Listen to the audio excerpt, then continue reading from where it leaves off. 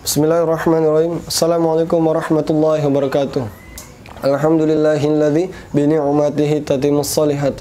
Wassalatu wassalamu ala nabiyyina wa habibina Muhammad sallallahu alaihi wasallam wa ala alihi wa sahbihi ajma'in. Ya teman-teman, kembali berjumpa dengan saya Sony Anderson. Dalam kesempatan kali ini kembali kita akan melanjutkan pembelajaran kita yang telah kita lalui sebelumnya, yaitu adalah cara membaca Al-Quran yang baik dan benar dengan menggunakan metode Wafa, otak kanan. Masih semangat ya? Baik, langsung saja. Kita sebelumnya sudah melalui banyak pembelajaran, yaitu nun tasydid, mim tasydid, idgham bi gunnah, dan ikhfa hakiki.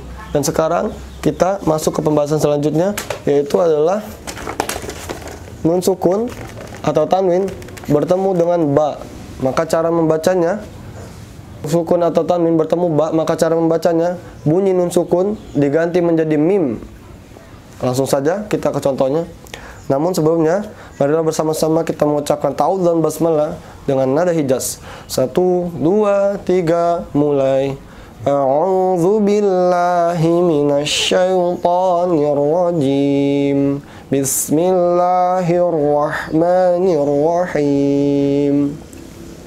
Min ba'di wasiyatin awanun baina zalika min baini aydihim kulli zawjin bahijin faqala anbi'uni lafi shiqaqin ba'idin min ba'liha nushuzan bi'adzabin ba'isin min babin wahidin fi dhalalin ba'idin wa ambataha nabatan baghyan bainahum faqala anbi'uni qiramin bararatin. Yaitu dia sebenarnya dia tidak terlalu rapat.